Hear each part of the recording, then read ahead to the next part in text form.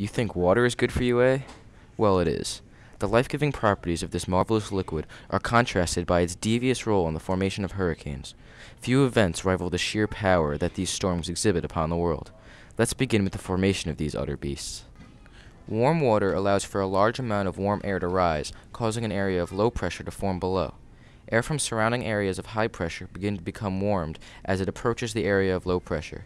This air soon cools off and begins to form cloud systems. With and from the Coriolis effect, the system of clouds begin to spin and grow, while still being powered by the warm ocean water.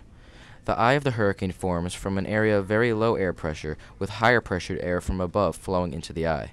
Once the winds hit 74 miles per hour, it is considered a hurricane. Once the storm has reached hurricane-level winds, it will start to move across the water. The hurricane will start its journey westward by means of the trade winds, originating from the subtropical ridge region of the ocean.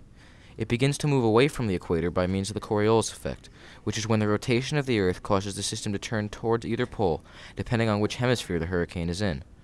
The Coriolis effect also influences the direction of the storm's winds, being clockwise in the southern hemisphere and counterclockwise in the north.